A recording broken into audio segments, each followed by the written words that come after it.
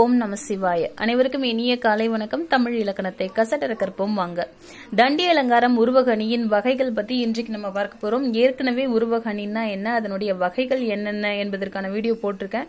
இது வரைக்கும் நீங்க பார்க்கலன்னா சிவனடியவள் தமிழ் சேனலை சப்ஸ்கிரைப் பண்ணி அதுல உள்ள பிளேலிஸ்ட்ல போய் பாருங்க, உங்களுக்கு தெரியும். இன்றைக்கு உருவகணியோட வகைகள்ல பகுதி 1ல தொகை உருவகம்னா என்ன, விரி உருவகம்னா என்ன, தொகை விரி உருவகம்னா என்ன என்பது பற்றி தான் நம்ம பார்க்க போறோம். சரி, உவமை அணிக்கும் உருவக அணிக்கும் உள்ள வித்தியாசத்துக்கான ஒரு சின்ன விளக்கத்தை பார்த்துட்டு அதுக்கப்புறம் நம்ம பாடத்துக்குள்ள போறது நம்மளுக்கு நல்ல பதியும் அப்படிங்கிற மாதிரி நினைக்கிறேன். இப்ப பாருங்க, மதி போன்ற முகம் அப்படின்னு ஒரு தொடர் இருக்கு. இப்ப இந்த மதிங்கிறது வந்து உவமை, முகம்ங்கிறது வந்து உவமேயம். உவமேயம்னாலும் உவமிக்கப்படுற பொருள்னாலும் ஒண்ணுதான், உவமைனாலும் உவமானம்னாலும் ஒண்ணுதான். அதை ஞாபகத்தில் வச்சுக்கோங்க. அப்ப உவமை முதல்லையும் உவமேயம் ஆகிய முகம் வந்து அதற்கு பின்னாடியும் இருக்குமாறு வருவது. இடையில போன்ற மறைந்து வந்துச்சுன்னா அது தொகை, விரிந்து வெளிப்படையா வந்துச்சுன்னா அது விரி உவமை அப்படிங்கிற மாதிரி பொருள். அப்ப மதி போன்ற முகம்ங்கிறதுல மதிங்கிறது வந்து உவமை, முகம்ங்கிறது வந்து உவமிக்கப்படுற பொருள், இல்லைன்னா ஓமேயம் அப்படிங்கிற மாதிரி நம்ம சொல்லுவோம் இல்லையா. இப்படி வரணும். ஆனா ஓமை இன்னைக்கு என்ன பொருள் என்ன அப்படின்னு பாத்தீங்கன்னா, ரெண்டும் வேறு வேறுங்கிற பொருள்பட இது போல இது இருக்குங்கிற ஒரு ஒப்புமை தன்மை காட்டக்கூடிய வகையில ரெண்டும் வேறு வேறுங்கிற மாதிரி பொருள்படுமாறு வருவது ஓமை அணி. அதுவே உருவக அணின்னா என்னன்னா, இப்ப இந்த முகம் இருக்கு இல்லையா, இந்த முகம் வந்து முதல்ல ஓமைக்கப்படுற பொருள் முதல்லையும் ஓமையாகிய மதி அதற்கு அப்புறமும் வந்துச்சுன்னா முகமதின்னு ஆயிடும். அப்ப ரெண்டும் வேறு வேறு இல்ல, ரெண்டும் ஒன்றுதான் என்று பொருள்படும் வகையில ஓமைக்கப்படுற பொருளான உவமேயம்ங்கிறது முதல்ல வரணும், ஓமையாகிய உவமானம்ங்கிறது அதுக்கு அடுத்து வருவதாக அமைந்து வந்துச்சுன்னா அதுக்கு பேர் என்ன அப்படின்னா உருவகம் அப்படிங்கிறது பொருள். இப்ப உருவகம்னா என்னன்னு உங்களுக்கு தெரிஞ்சிருக்கும். தொகை உருவகம்னா என்னன்னு பாத்தீங்கன்னா, உவமேயம் அதாவது ஓமிக்கப்படுற பொருள் முன்னாடியும் ஓமானம் என்று சொல்லக்கூடிய உவமை வந்து பின்னாடியும் அமைந்து அது ரெண்டுத்தையும் தொடர்பு படுத்தக்கூடிய உருவக உருபு இருக்கும் இல்லையா, அதுதான் ஆகிய, ஆன, ஆ அப்படிங்கிற மாதிரி இந்த மூன்றும் வந்து உருவக உருபுகள் அப்படின்னு சொல்லுவாங்க. அப்படின்னா ரெண்டும் ஒன்றுதான் என்று சொல்லக்கூடிய வகையில ஆகிய அப்படிங்கும்போது இதுவே இதுவாகி இருக்கு அப்படின்ற மாதிரி. முகம் மதி அப்படிங்கறத முகமதி அப்படின்னோன்னா என்னன்னு சொல்லுவோம், மதி போன்ற முகம் வேற, முகமதி வேற. அப்ப முகமதினா முகமாகிய மதி அப்படிங்கும்போது ரெண்டும் ஒன்றுதாங்கிற மாதிரி அந்த ஆகியங்கிற உருவு முகமதியில மறைஞ்சு வந்திருக்கிறதுனால அது தொகை உருவகம்ங்கிற மாதிரி பொருள். இப்ப இந்த ஆகிய, ஆன, ஆ இந்த உருவக உருவுகள் வந்து மறைஞ்சு உவமேயமும் உவமானமும் ஒன்றுதான் அப்படிங்கிற மாதிரி வரக்கூடியது தொகை உருவகம்ங்கிறது பொருள். ஆக மொத்தம் மறைஞ்சு வரணும். எது மறைஞ்சு வரணும்? உருவக உருவு வந்து மறைஞ்சு வரணும். ஆகிய, ஆன, ஆ இது மறைஞ்சு வந்ததுன்னா அது தொகை உருவகம்ங்கிறது பொருள். இப்ப எடுத்துக்காட்டோட நம்ம பார்க்கும்போது உங்களுக்கு புரியும். உவமேயம் உவமானம், ஓமைக்கப்படுற பொருள் இது ஓமைங்கிறது பொருள், சரியா.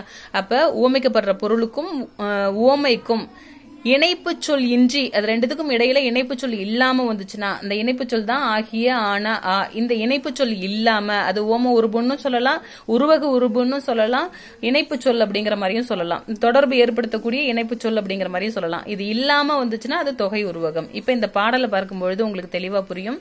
அங்கை மலரும் அடி தளிரும் கண் வண்டும் கொங்கை முகிழும் குழல் காரும் தங்கியதோர் மாதர்கொடி உளதால் நண்பா அதற்கெழுந்த காதற்கு உளதோ கரை அப்படிங்கிற மாதிரி பாடல் இருக்கு. அங்கை மலர்னா என்னன்னா, அங்கை அப்படிங்கும்போது அழகிய கை என்பது பொருள். அழகிய கை மலரும், மலரும்னா மலராக, அங்கையாகிய மலரும்ங்கிறது பொருள். அப்ப அழகிய கையாகிய மலர் அப்படிங்கும்போது கையே மலராக இருக்குது.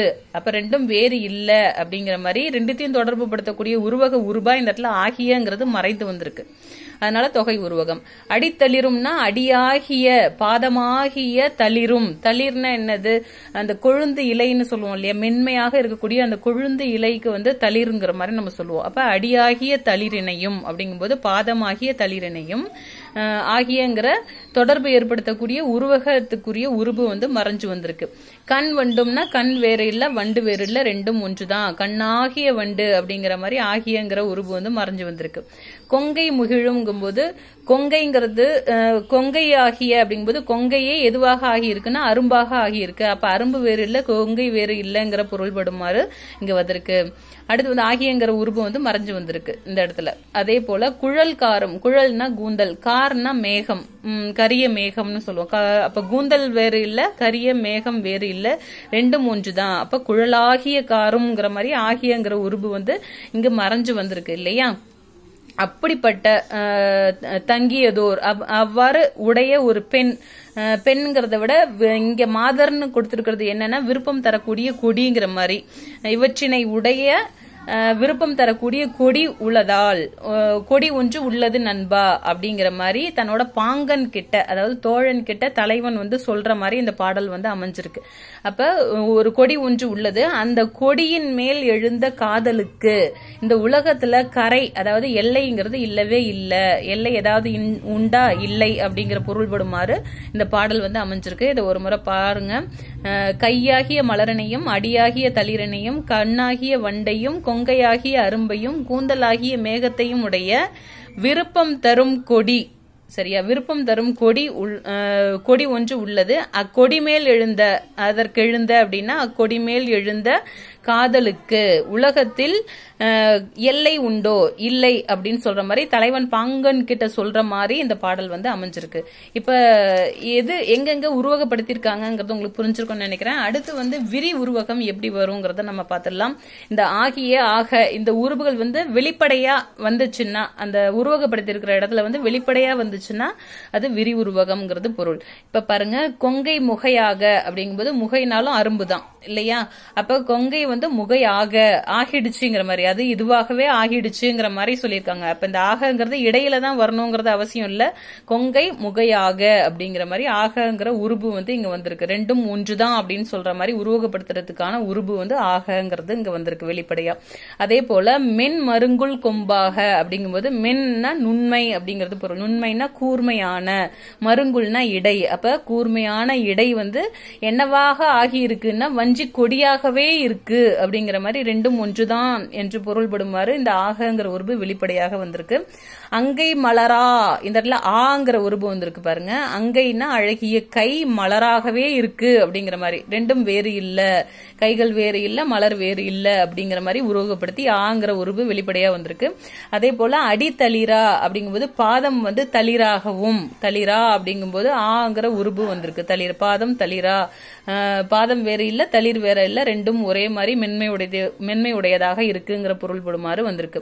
தளிரா திங்கள் அழி நின்ற மூரல் அணங்காம் அப்படிங்கும்போது திங்கள்னா நிலவு, நிலவு அழி நின்றனா அழினா அருளின்றது பொருள். அப்ப திங்கள் எதை கொடுக்கும், அருளும் அப்படின்னு பாத்தீங்கன்னா ஒளியதான் அருளும் இல்லையா?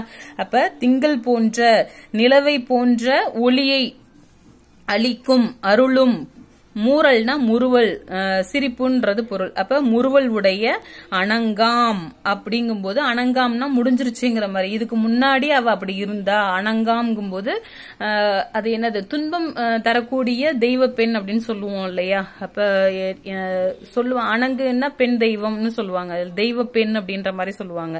கிட்டத்தட்ட காளி தீண்டி வருத்தமுறை செய்யக்கூடிய ஒரு தெய்வத்தை தான் நம்ம என்னன்னு சொல்லுவாங்கன்னா அணங்குங்கிற மாதிரி சொல்லுவாங்க இல்லையா?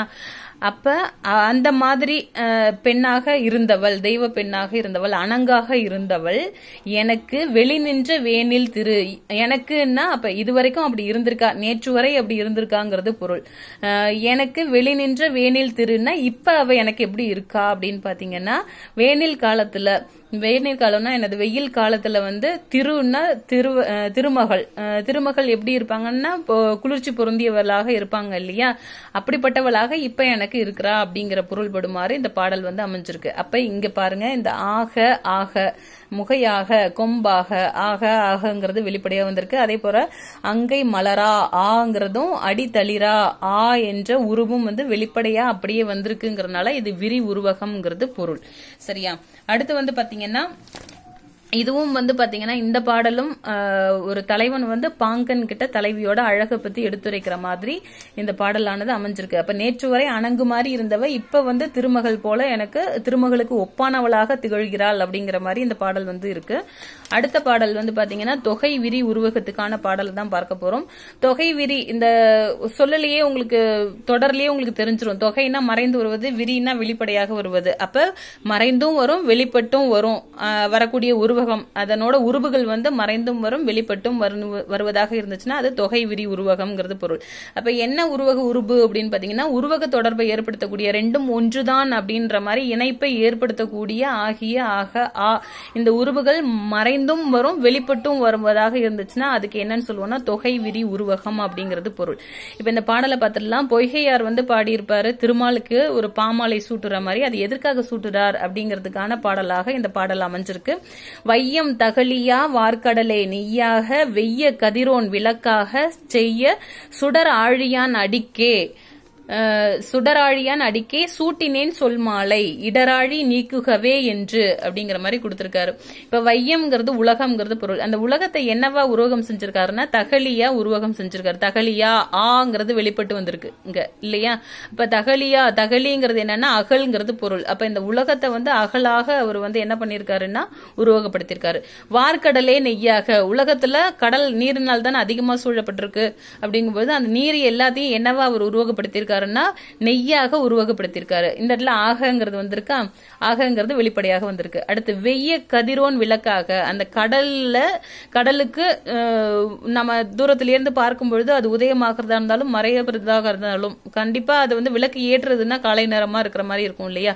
அப்ப ஒரு உதயமாகிற அந்த இடம் வந்து எப்படி இருக்கு அப்படின்னு பாத்தீங்கன்னா ஒரு சுடர் ஒளி போல. ஏன்னா ஒரு அகல்ல வந்து நம்ம விளக்கை ஏத்தி அந்த சுடர் வந்தாதான் அது விளக்குன்னு சொல்லுவோம். இல்லைன்னா அகல்னு மட்டும்தான் சொல்லுவோம். எண்ணெய் ஊற்றி அகல்ங்கிற மாதிரி மட்டும்தான் சொல்லுவோம். அந்த சுடர் வந்துச்சுன்னா தான் அது விளக்காக மாறும் இல்லையா. அப்ப அந்த கதிரவனை என்னவா உருவகப்படுத்திருக்காங்கன்னா அந்த சுடராக விளக்காக விளக்குக்குரிய அந்த சுடராக அவர் வந்து உருவகப்படுத்தி சொல்லியிருக்காரு. செய்ய சுடர் ஆழியான் அப்படிங்கும்போது சுடர் ஆழியான் அப்படிங்கும்போது அவர் என்ன கொடுத்திருக்காரு அப்படின்னு பாத்தீங்கன்னா ஒளி பொருந்திய அந்த ஆழியான் அடிக்கே. ஆழியான்ங்கிறது யாருன்னு பாத்தீங்கன்னா பார்க்கடல்ல பள்ளி கொண்டு இருப்பவரை நம்ம திருமால் நம்ம விஷ்ணு பகவானை தான் நம்ம சொல்லுவோம் இல்லையா. அப்ப அந்த ஆழியான் என்று சொல்லக்கூடிய திருமாலுடைய அடிக்கே சூட்டினேன். எதை சூட்டினார் அவரு? சொல் மாலையாகிய பாமாலை பாடலாகிய மாலை அவர் வந்து சூட்டியிருக்காரு. எதுக்காக சூட்டியிருக்காருன்னு பாத்தீங்கன்னா இடராழி நீக்குகவே என்று அப்படிங்கும்போது இடர்னா துன்பம். அப்ப இடர் ஆகிய கடல் என்பது பொருள். ஆழினா கடல், இடர்னா துன்பம். அப்ப துன்பம் ஆகிய கடல்னா துன்பம் வேறு இல்ல கடல் வேறு இல்லங்கிறது பொருள். ஆனா இங்க இருக்கிற ஆகியங்கிற உருபு வந்து தொடர்பு ஏற்படுத்தக்கூடிய உருவக உருபு மறைஞ்சு வந்திருக்குங்கிறதுனால இந்த இடத்துல தொகை உருவகம் வந்திருக்கு. எங்க வெளிப்பட்டு வந்திருக்குன்னா தகலியா ஆங்கிறது வந்திருக்கு. நெய்யாக ஆக விளக்காக ஆக இந்த 3 இடங்கள்ல வெளிப்படையாக விரி உருவகமாகவும் இடர் ஆழிங்கிற இடத்துல வந்து ஆகியங்கிறது மறைந்து வந்திருக்கிறதுனால தொகை உருவகமாகவும் ரெண்டுமே வந்திருக்குங்கிறதுனால இது தொகை விரி உருவகம் அப்படிங்கிறது பொருள். இப்ப உங்களுக்கு புரிஞ்சிருக்கும்னு நினைக்கிறேன். இந்த வீடியோ உங்களுக்கு பிடிச்சிருக்குன்னு நினைக்கிறேன். பிடிச்சிருந்தா லைக் பண்ணுங்க, ஷேர் பண்ணுங்க, மறக்காம சப்ஸ்கிரைப் பண்ணுங்க. நன்றி. திருச்சிற்றம்பலம்.